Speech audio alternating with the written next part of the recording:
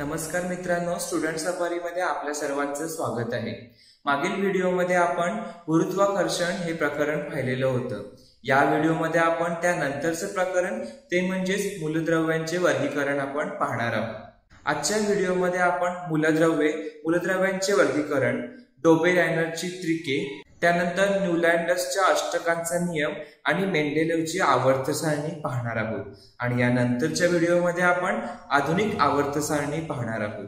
चला तर मग आपण आपल्या व्हिडिओला सुरू करूया। सर्वात पहिला भाग आहे मूलद्रव्यांचे वर्गीकरण। आजपर्यंत 118 मूलद्रव्यांचा शोध लागलेला आहे। सुरुवातीला म्हणजे 1800च्या सुमारास फक्त 30 मूलद्रव्ये ज्ञात होती। त्यानंतर हळूहळू शोध लावून आणि माहितीमध्ये आणखी भर होत जाऊन आणखी मूलद्रव्यांचा शोध लागलेला आहे। त्यामध्ये प्रत्येक मूलद्रव्य जो आहे त्या मूलद्रव्याच्या अणूची रचना ही सारखीच असते हे शास्त्रज्ञांनी शोधलेलं आहे।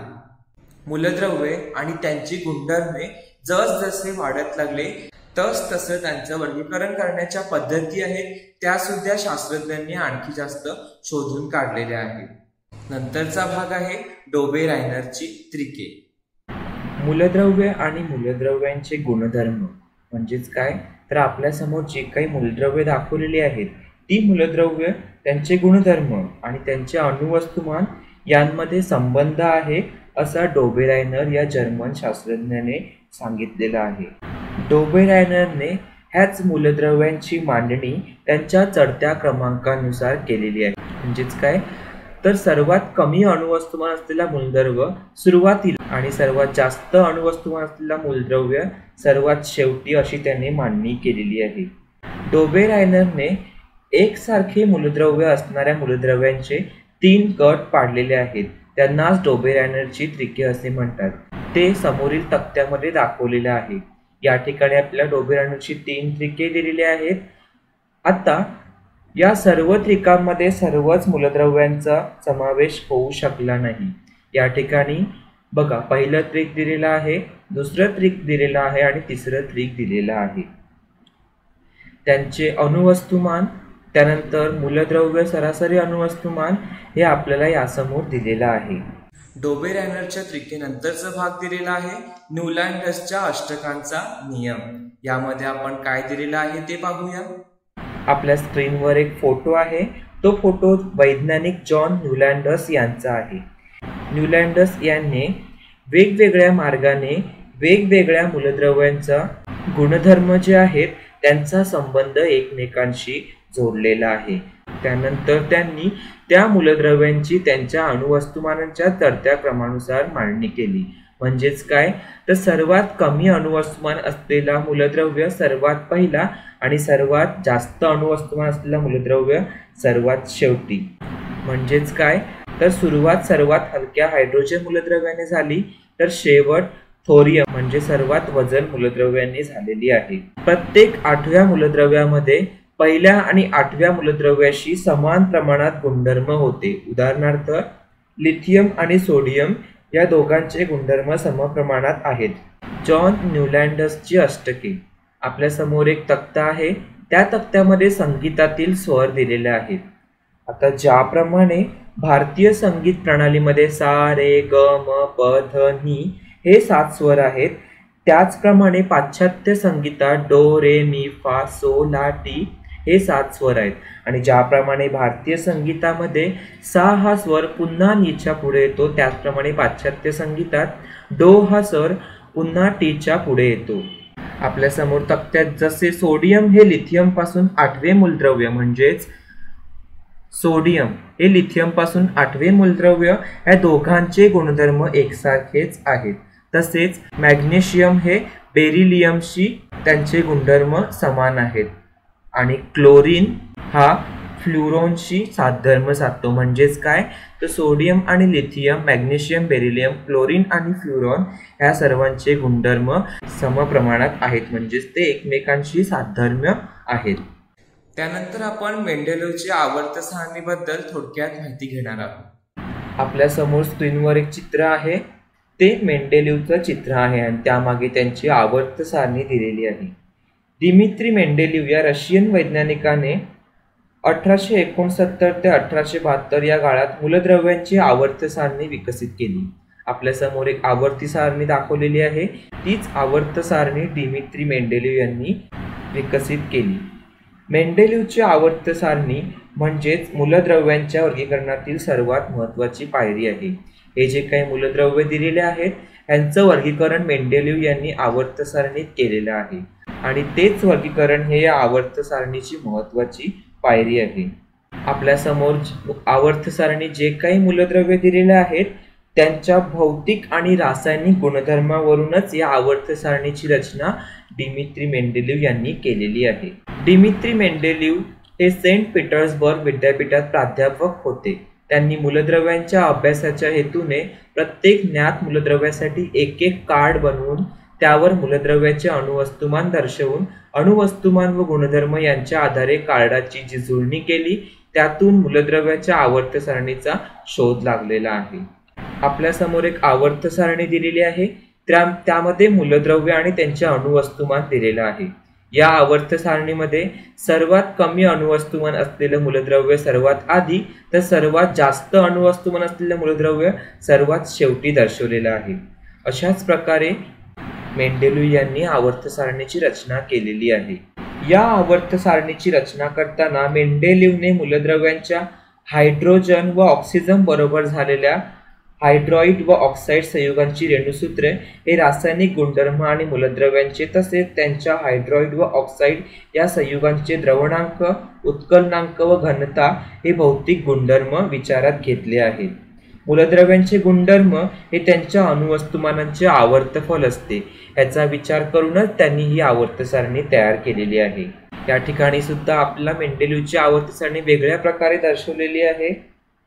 मेंडेलीवच्या आवर्त सारणीत उभ्या स्तंभांना गण म्हणजे 1, 2, 3 हे जे काही उभे स्तंभ आहेत यांना गण म्हणतात आणि हे जे आडव्या ओळी आहेत त्यांना आपण आवर्त असे म्हणतो. त्यानंतरचा भाग आहे तो म्हणजेच यातलाच भाग मेंडेलीवच्या आवर्त सारणीचे गुण आणि मेंडेलीवच्या आवर्त सारणीतील त्रुटी कोणत्या आहेत ते आपण पाहूया. मेंडेलीवच्या आवर्त सारणीचे गुण.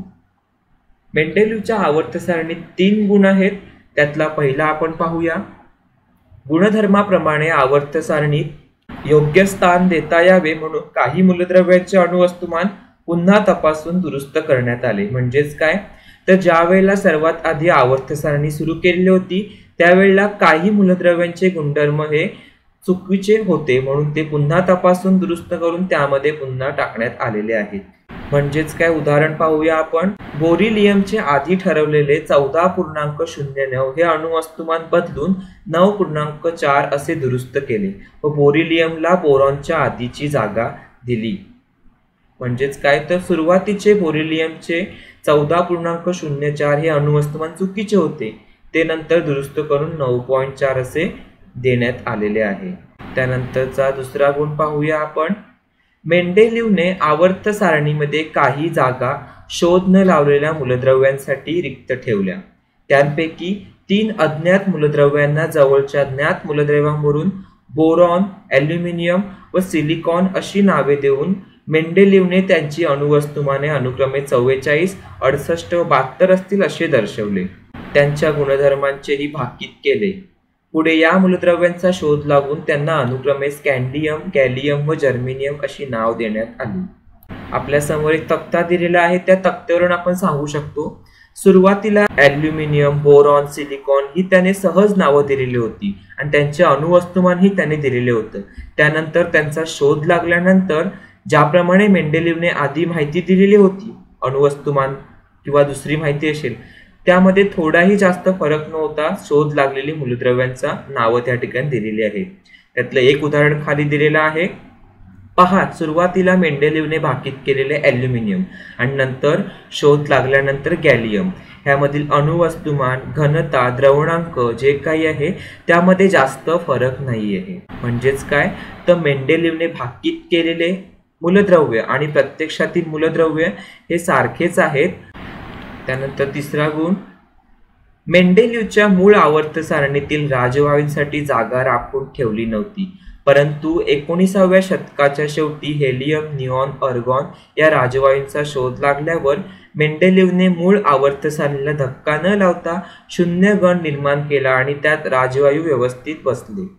पहा, या ठिकाणी आपल्याला आवर्त सारणी दिलेली आहे. सुरुवातीला राजवायूंसाठी जागा ठेवलेली नव्हती, पण त्यानंतर शोध लागल्यानंतर आवर्त सारणीला धक्का न लावता त्याने राजवायूसाठी शून्य गण निर्माण केला होता. त्या ठिकाणी ते व्यवस्थित बसलेले होते. मेंडेलीवच्या आवर्त सारणीतील त्रुटी. कोबाल्ट व निकेल या मूलद्रव्यांचे पूर्णांकी अणुवस्तुमान समान असल्याने त्याच्या क्रमाबद्दल मेंडेलीवच्या आवर्त सारणीत संदिग्धता होती.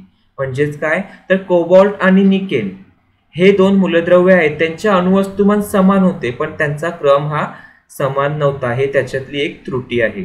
त्यानंतर मेंडेलीवने आवर्त सारणी मांडल्यानंतर खूप काळाने समस्थानिकांचा शोध लागला.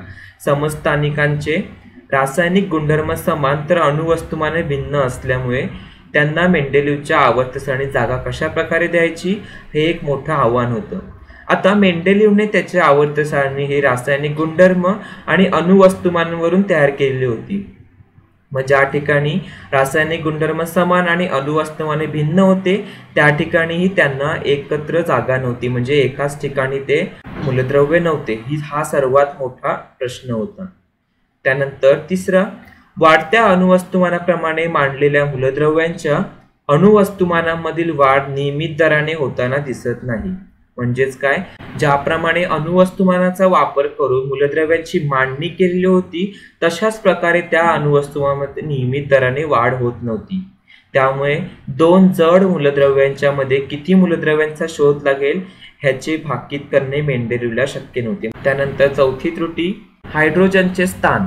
हायड्रोजन हा हॅलोजनांशी साम्य दर्शवतो, तसेच हायड्रोजन व अल्कधातू यांच्या रासायनिक गुणधर्माचे साधर्म्य आहे.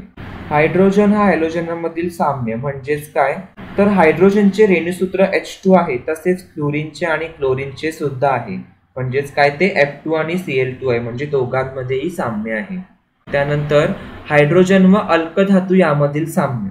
हायड्रोजन व अल्कधातू यांनी क्लोरीन व ऑक्सिजन यांच्याबरोबर तयार केलेल्या संयुगांच्या रेणुसूत्रांमध्ये साधर्म्य आहे. पहा, या ठिकाणी संयुगे तयार केलेली आहेत, त्या संयुगांमध्ये खूप प्रमाणात किंवा खूप जास्त प्रमाणात साधर्म्य म्हणजे समानता आहे. ही एक चौथी त्रुटी होती.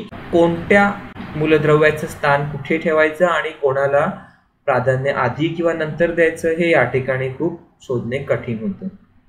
या व्हिडिओमध्ये आपण मूलद्रव्यांचे वर्गीकरण, त्यानंतर डोबेरायनरची त्रिके, त्यानंतर न्यूलँड्सच्या अष्टकांचे नियम आणि मेंडेलीवच्या आवर्त सारणी यांच्याबद्दल आपण थोडक्यात अभ्यासलेला आहे किंवा माहिती पाहिलेली आहे.